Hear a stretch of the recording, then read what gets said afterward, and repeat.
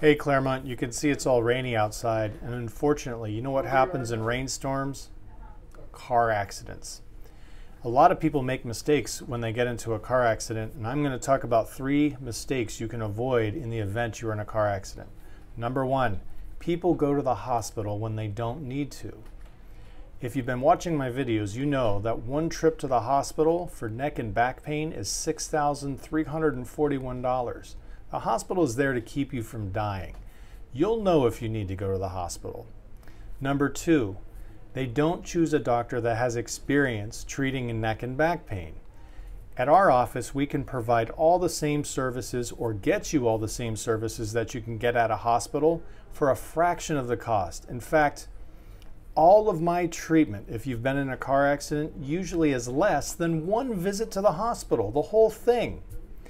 Lastly, a lot of people wait longer than 14 days to get to a doctor. After 14 days, the car insurance that you paid for, they don't have to pay for anything.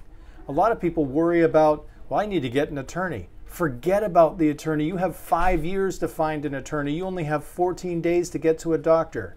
Don't make these mistakes. Drive safe, but if you are in a car accident, keep us in mind.